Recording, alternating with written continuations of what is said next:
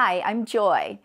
Every year at year end, Tesla would release a holiday update that would bring you a lot more functions and features to your Tesla car that literally would make your car like a brand new car again. I received the 2024 holiday update on my 2018 Tesla Model 3 this past week. While there are many new functions and features released in this update, there are three big ones that I personally love, and I think that new Tesla owners would appreciate. The first one is the highly anticipated Apple Watch integration with the Tesla app that would enable your Tesla watch as a key card operating your Tesla. Before Tesla released this function, I've actually been using my Apple Watch for the last 3 or 4 years to control my Tesla via third-party apps like Stats for Tesla as well as Watch for Tesla app. They have been working really well, helping me to control my Tesla straight from my Apple Watch, whether it is to lock or unlock the car, checking the state of charge, or to set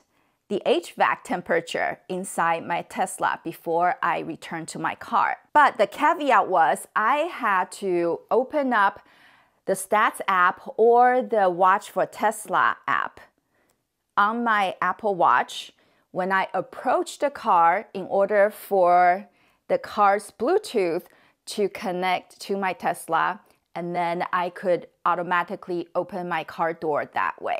Now there's an official Apple Watch integration with Tesla. This is a highly recommended piece for all the iOS users to have. I know some of you don't have Apple Watch, but hear me out.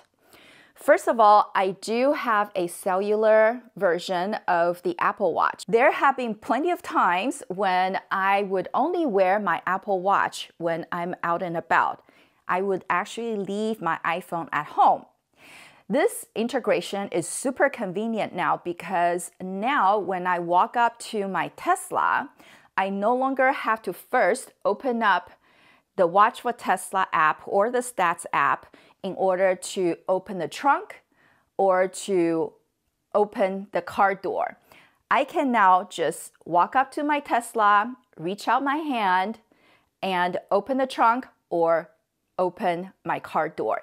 It's that easy. Also, if you didn't have those third-party Apple Watch Tesla apps and you had your iPhone in your back pocket before, when you walked up to your car, it's very likely that your car would not open. You would actually have to turn around and sort of like butt tap your car in order for the car to sense your phone key's presence in order to open the car door.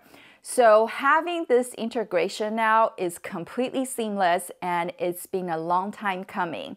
I am so happy that Tesla has finally enabled this feature. Setting your Apple Watch up as a key card is super easy. All you have to do is to make sure that you have the Tesla app on your Apple Watch, and you go into your Tesla car, follow the instruction on the Tesla Apple Watch app, and pair your Apple Watch as a key. After you're done pairing, you will see on your car screen that your Apple Watch is now a key, and you can start using it immediately. The second update that I love is that you can now directly access dashcam footage and Sentry Mode clips straight from the app.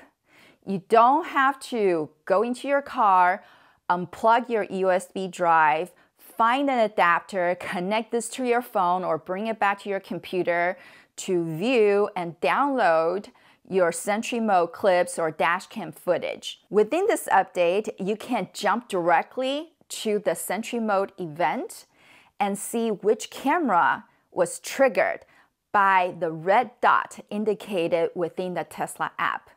Additionally, you can save a 30-second clip straight from the Tesla app, which saves you so much time, and you can do this remotely without having to be inside your car.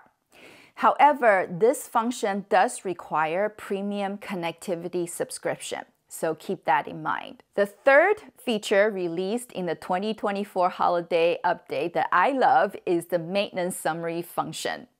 Before, I would always forget to keep track of when I did my last tire rotation or when I last changed my air filters. But now I have a place to keep track of when these maintenance were done. It just so happened that I actually scheduled a tire rotation within this week right after I received this update, so I put this to good use. All you have to do is just go to the service menu on your car, go to maintenance, and then tap on tire rotation. This is where you can record the type of tires you have on your Tesla and when you did maintenance on it. It is super, super convenient now. The downside with this feature is that currently you cannot backtrack dates. So let's say that I changed my air filters last year. There is no way for you to go back and enter in that date from last year. So you have to keep your records moving forward. Oh, hey, by the way, if you're curious about how your Tesla's battery is doing, log on to recurrentauto.com and generate a free report. You will see real-world range of your battery, as well as how the battery is performing compared with other EVs with similar mileage and battery age. Furthermore, you can use this information to negotiate for the best price if you're looking to buy or sell a used Tesla or EV. Recurrent Auto partners with Tesla and Carvana nationwide to provide this report for free. It also works with different dealerships throughout the country to provide this information. So log on to recurrentauto.com today and generate your free report.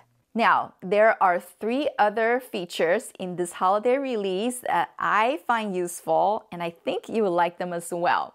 The first one is a seat control menu.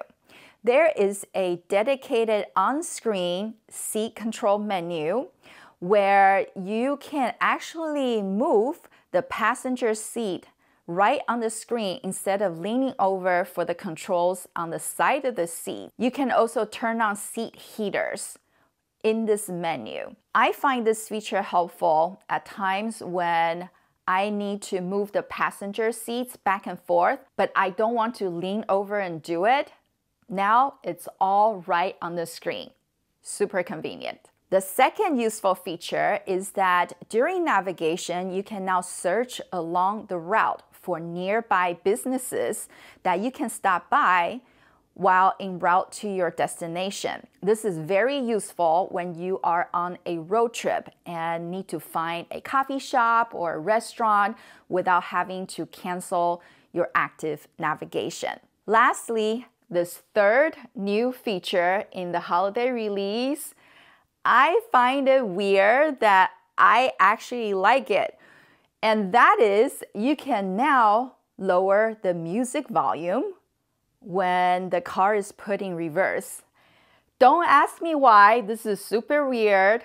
I tried it, but somehow my brain worked better when the volume is automatically lowered while I was focusing on putting the car in reverse and backing it out. It is really, really weird, but I actually love this new feature. Maybe it's something with the cognitive ability of our brain, or maybe it's just me that I'm weird. So these are the 3 major new updates in the 2024 Tesla holiday software update that I personally love, and 3 other useful ones that I also find helpful.